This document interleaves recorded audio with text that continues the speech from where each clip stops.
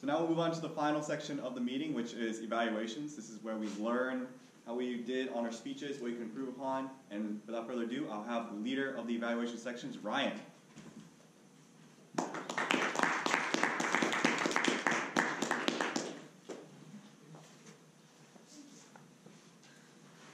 This is my favorite part of the meeting, the evaluations.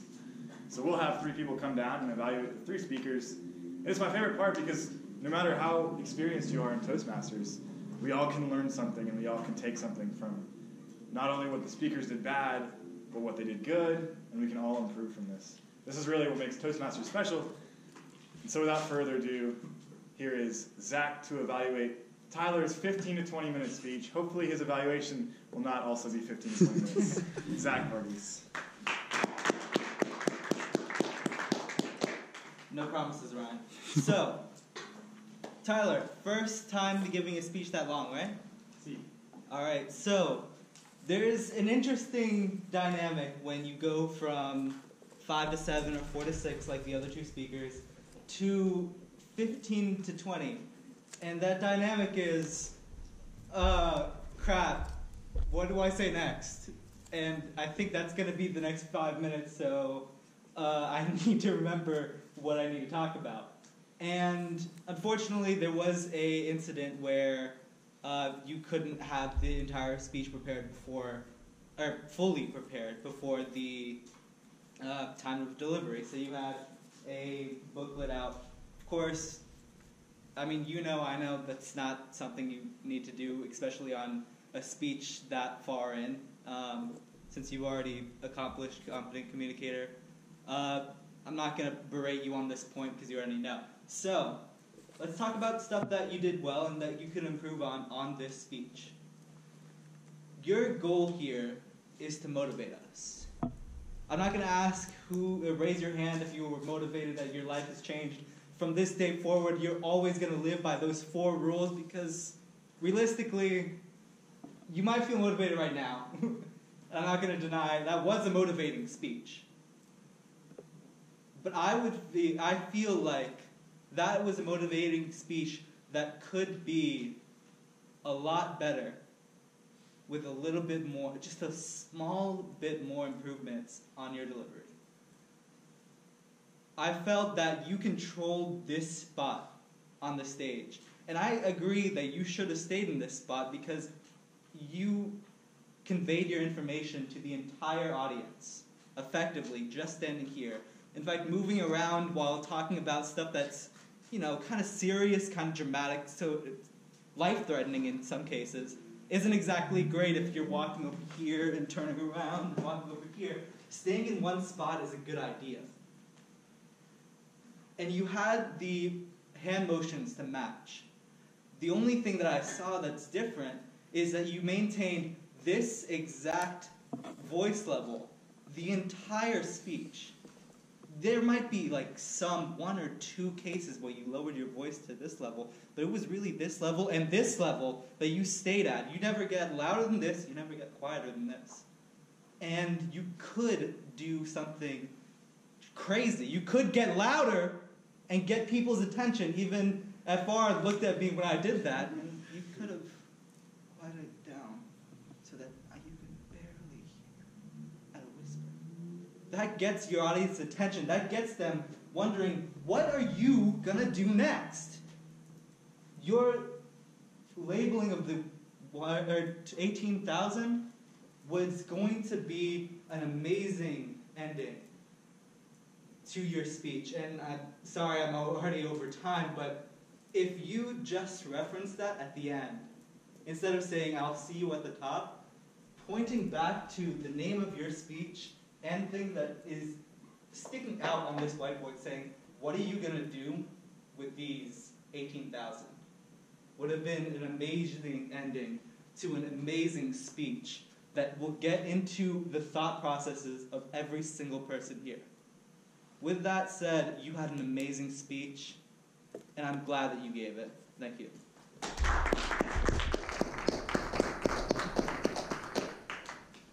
Great job, Zack.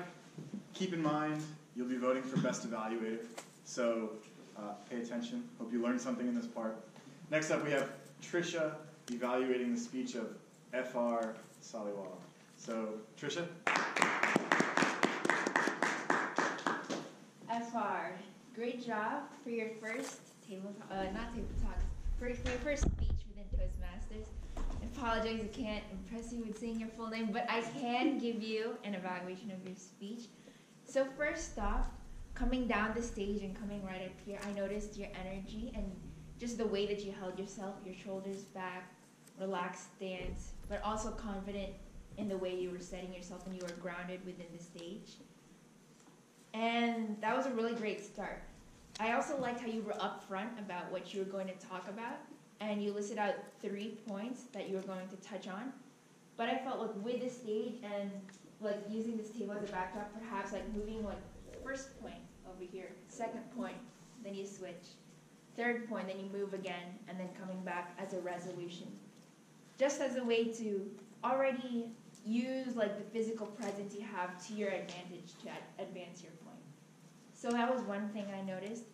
Another point with, I believe, oh yes, so like again with that energy with people, I know like looking at the timing, it's like a little bit off focus, and I could see like you mentally paused, but then when you verbally mentioned it, it took away some of the audience attention from the message you were trying to convey.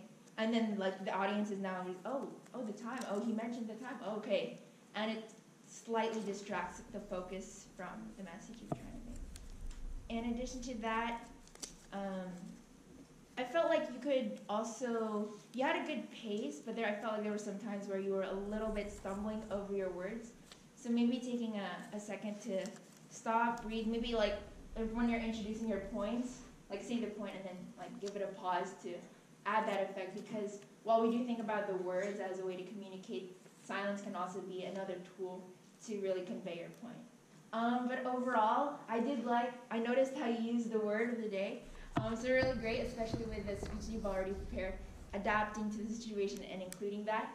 I really liked your energy, and I look forward to hearing your next speech. Thank you.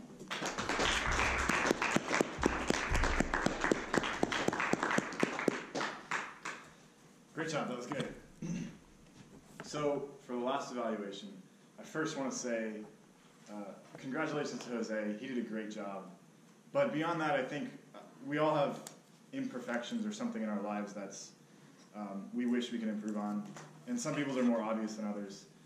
So I have a lot of respect for somebody with the courage of Jose to come out here and do things with so many other people aren't with a stutter. He's here exposing himself, being vulnerable in front of everybody. And not everybody knows that he's here working except for us. So I want to give a round of applause to Slate Nations for evaluating him, but also Jose for doing a great job.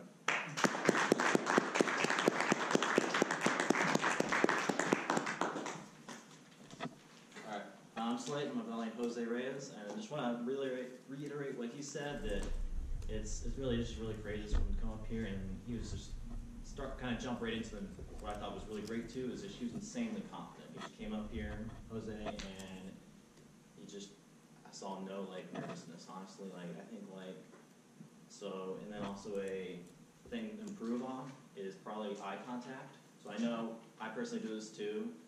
What I noticed was looking up type of, or just looking away.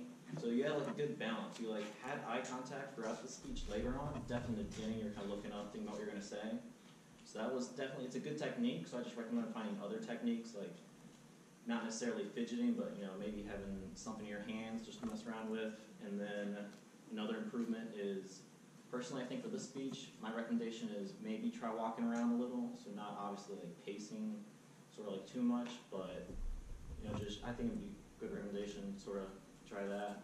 And then on the flip side, something you did really great though is I thought you were really good with your gestures. That I think showed your points, and I think that was really good when you're speaking. And then also, I think you did really great was just your speech in general. Your speech overall's content was amazing. I just love you had the intro about it's just this different perspective on this situation, and overall, I loved all the 3 stories you gave, the story about the girl you met and the bar situation. It was kind of it was kind of funny one too, and then also really just delving on that perspective. That's a reality. And kind of get to the beginning of what I said, it's pretty great that, you're coming here to improve, but and then just to wrap it up, just that's perspective again of this GA character you mentioned, and the last tip is always practice makes perfect, it really does. So I think all those things I mentioned to improve on, it just comes with practice. So yeah, you did a great job.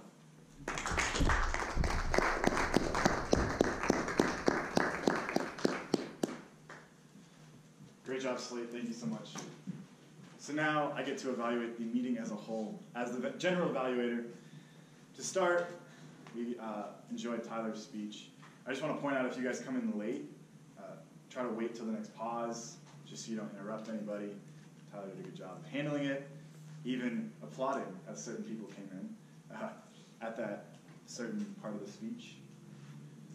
Tyler, great job as always. Since you are president, I will watch what I say about your Toastmaster abilities.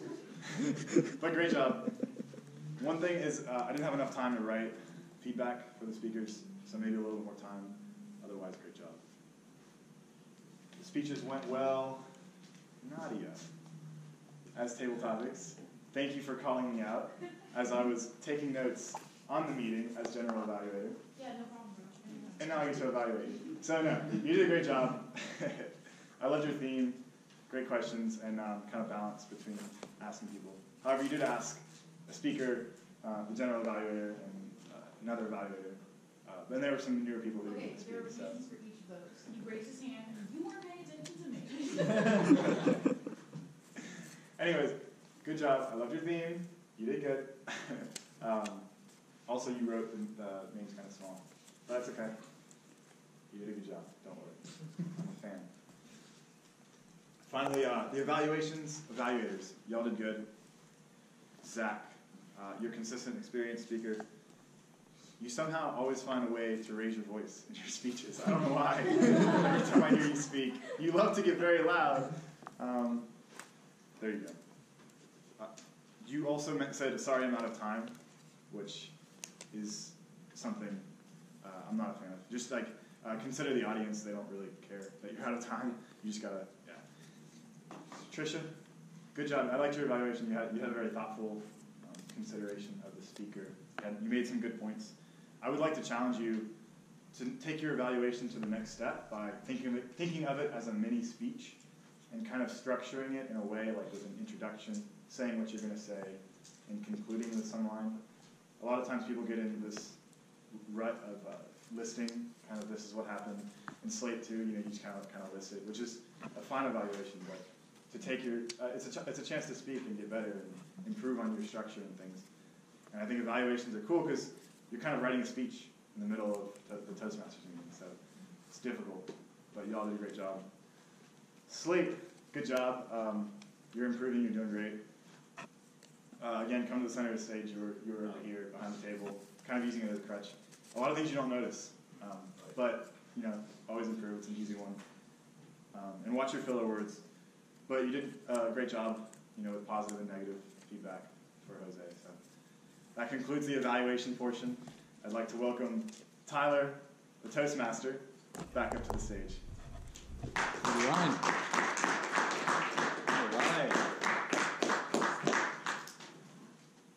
Best evaluator. All right. Timer. Were all the evaluators in time? Zach was 14 seconds over Grace. Over Grace? Yep. All right. So if you haven't already, please vote for the best evaluator. Unfortunately, cannot include Zach because he went over time. So between Slate and Tricia, and then pass it into the middle. In the meantime, I'd like to thank everyone for coming. It's a pretty good crowd. And also, we're making pretty good time having a long speech and also having a lot of table topic questions. So, making good. And I'll actually transition from Toastmaster Day to announcements. Yes. I'll also have this ready too. Can we have the grammarian give his report? Okay, starting off, with the speakers, I noticed some run-ons. That was like the main problem. And Jose, at one point I caught you said way more hard, so just I can't think of the correct way to say it at the moment now that I'm here. Hard, yes. And then for the evaluation, Zach, I didn't hear any run-ons or anything, but I did see, I did hear you said with just a small bit more improvements, with just a little bit, with just more improvements, not a small bit more improvements. There you go.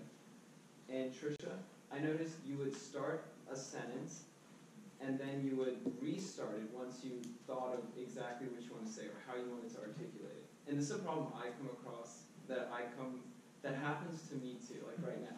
So one way is just take a second to really think about what you're going to say next and then start. So that way you don't need to keep restarting. But other than that, great job. And then Slate, I noticed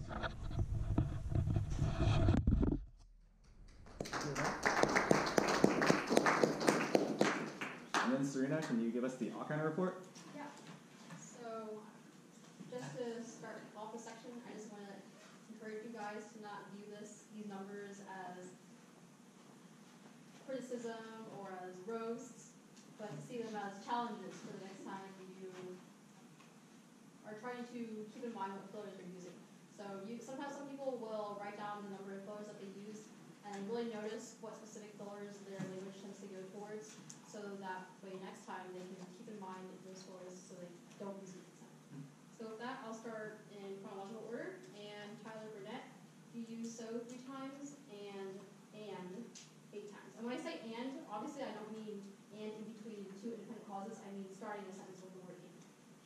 For FR, you said like 1 time. Jose, you said twice, like twice, and twice. Slate had 1 3 likes, and 1 and so. Claudia, 2 1 like. Nasir, 3 4 likes, 3 you knows. Brian, you did great.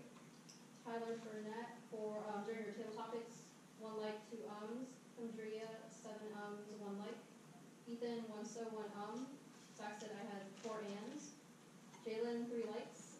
Zach, 1 Tricia, 1 and, 5 likes, 2 Slate, 6 likes, 3 you knows, 1 Brian, 8 9 and 1 you know. All right.